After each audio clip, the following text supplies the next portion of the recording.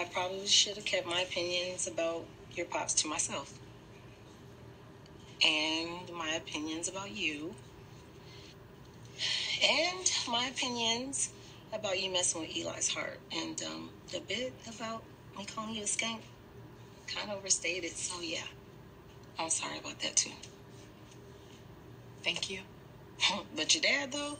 I mean, I know you love the old man, but ooh, he's enough to get somebody high to just have me itching all over.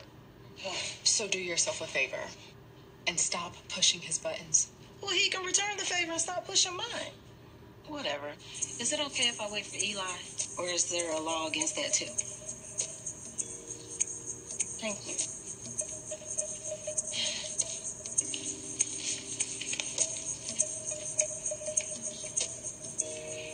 So you're staying with Eli? Yep. Man's a real good guy. His place is a little cramped. Girl, what you say? It's hard to turn around without bumping into one another. Although a woman can bump into worse. But it's just temporary. As soon as I get a real paying job, I'm out and moving on my own. So weak. Leave Nicole.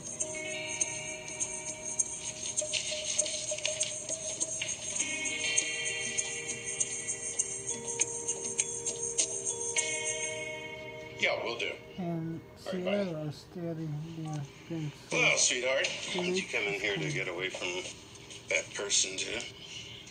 I just wanted to thank you for not towing Eli's car. I wouldn't have done it. You know, that Watkins character is an absolute nightmare. She hasn't had a lot of breaks, Dad. She's obviously not a bad person. She helped Bonnie Lockhart take over Adrian's life. Okay, bad choice. Absolutely. But Sheila's trying to get her act together now. And it would be so much easier if she had a job. Are you about to ask me a favor? Yes. Well, the answer's no. Actually, make that hell no.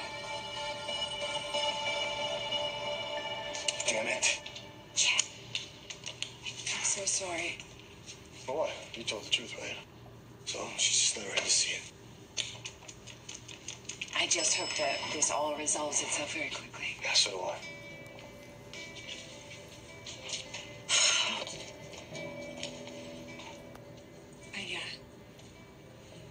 I want to apologize for the way that Abigail just came after you like that.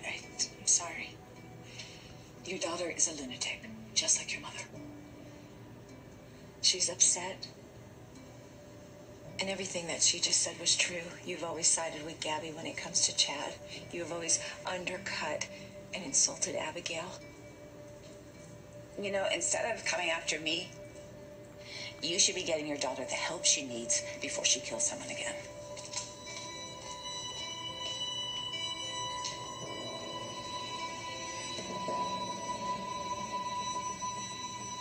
Aren't you supposed to be at the hospital? No, not when all the answers are right here. So how'd you do it, Gabby?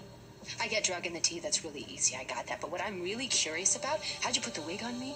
How did you change my clothes and drive me to Demara Mansion? Because that sure sounds like a hell of a lot of work. Then you smashed yourself over the head, but I'm the one that's crazy here. Okay, yeah, hang on. Do you want to explain that? I mean, I can't believe you'd even go there. You sound insane. You know that, right? Oh, no. I get insane.